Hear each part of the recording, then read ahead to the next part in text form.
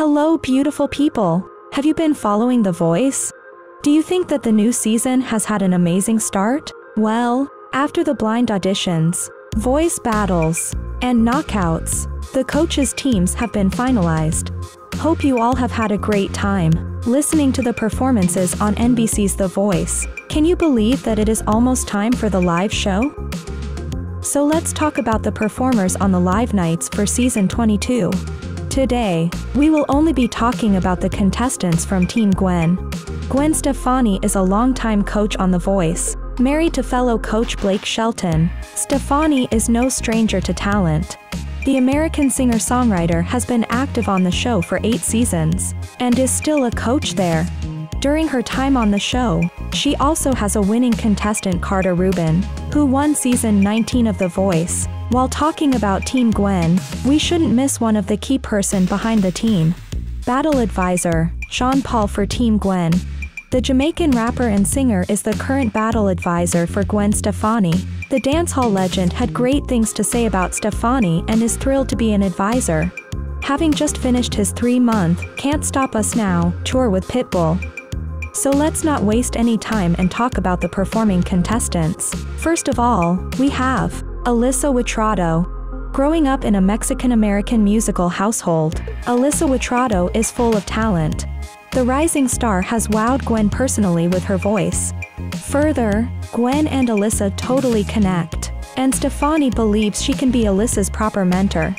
The 19-year-old singer has performed marvelously in her blind auditions, battle rounds, and knockouts. The young California resident is definitely a fan favorite, with performances such as No Doubts, Don't Speak. Her further acts have left the audiences wanting more.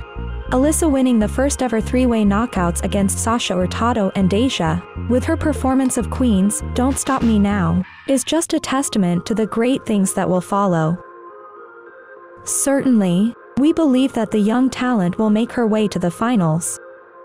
Next up we have Kique Gomez. There is no doubt that Kique is amazingly talented. The 18-year-old Cuban-American takes music quite seriously.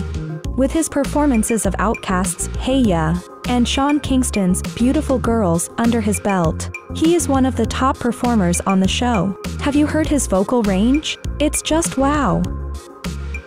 Being queer in a Catholic all-boys school was not easy for him. Kique turned his emotions to performance and music to deal with his inner demons. A fun fact is that the young lad is also an animal lover and has more than 30 reptiles. Having taken music therapy since childhood, we can see why he has such a deep bond with music. Fingers crossed for this young talent. Now, let's talk about Justin Aaron.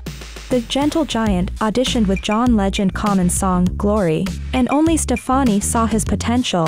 But Aaron did get praise from Legend and Blake Shelton. He has showcased more talent by winning knockouts and maintaining his status as a member of Team Gwen. A church praise and worship leader, Justin even works with the youths in high school as a mentor, as he had to grow up without a father figure. Recently, he was devastated by the loss of people close to him in COVID. The 34-year-old married man has immersed himself in music in many aspects of his life. We hope his journey takes him places. And finally, let's talk about Kevin Hawkins.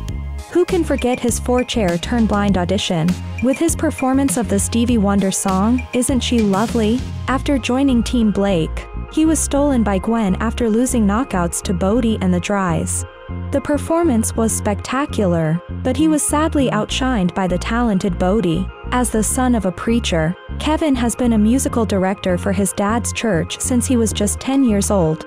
Well, he is definitely hitting experienced in the resumes. Did you know that he even shared the stage with some big names such as Erykah Badu, Keke Wyatt, and Mario? Kevin even toured with Oprah in 2020. Let's hope the support from his community and church brings in the votes. Wouldn't it be rad if even Oprah herself canvassed for him? With that, we have come to the end of this video. What are your thoughts about The Voice? Who do you think will make it to the finals of the show? Let us know what you think in the comments section below. And if you like the video, give it a thumbs up, and make sure to subscribe to our channel to know more about other teams. See you in the next video.